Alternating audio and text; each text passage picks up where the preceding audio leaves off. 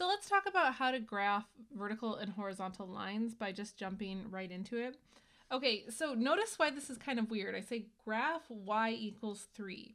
There's no x in this. It just says graph y equals 3. And this always throws people off when given this question. And I see them do all kinds of crazy things. So I actually think the easiest way to convince your brain of what to do is to force yourself to make a table. And guess what? You know what the y coordinate's going to be for the entirety of this table. Look at it. It's 3. This is what this means, 3. It means that no matter what, your y has to be 3. So what does x have to be?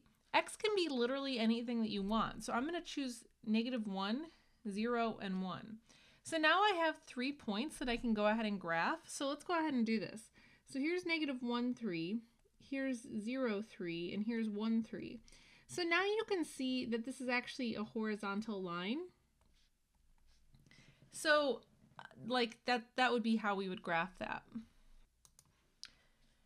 So now let's pivot to x equals -2, and let's just use the same technique. And I'm telling you, like, I see people do lots of crazy things when really, like, if you're trying to convince yourself of the answer, just go back to a table and remind yourself, no matter what, x has to be -2. So you can just fill that in for those 3 points.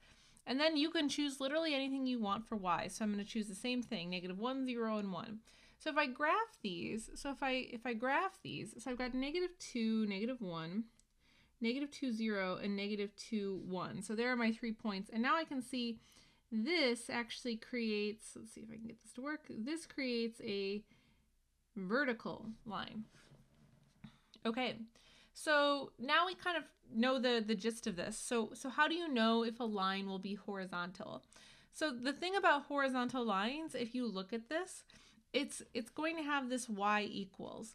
So horizontal lines have the form y equals a number. So I put y equals b. B can stand for whatever number that you want. And how do you know if a line will be vertical? So again, just going back and reviewing this here. So notice this was x equals 2 and it gave us a vertical line. So for a vertical line, you just have to have this form x equals a, where a again can be like any number that you want.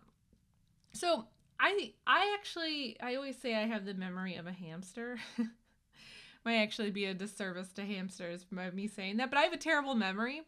So remembering which one of these is going to be vertical or horizontal, I'm not very good at remembering. But by drawing the table, this is like a foolproof way to make sure that I have drawn the line correctly. So just for funsies here, I have 2 examples. You can pause the video here, try them out, and then hit play when you're ready. Okay, so for A here, so no matter what, your x's have to be 4. So here's where an x is 4, here's where an x is 4, and here's where my x is 4. So I chose 3 different y coordinates. As long as my x is 4, I'm good to go. So here's my vertical line. And then for my y equals -1, so I just have to choose 3 points. As long as my y is -1, I'm good to go. So I can see that horizontal line. And so that's it. This pops up all the time though, so you're going to have to just kind of convince yourself of this and practice this a little bit. But nice quick explanation. So hopefully that was helpful, guys. I'll catch you next time.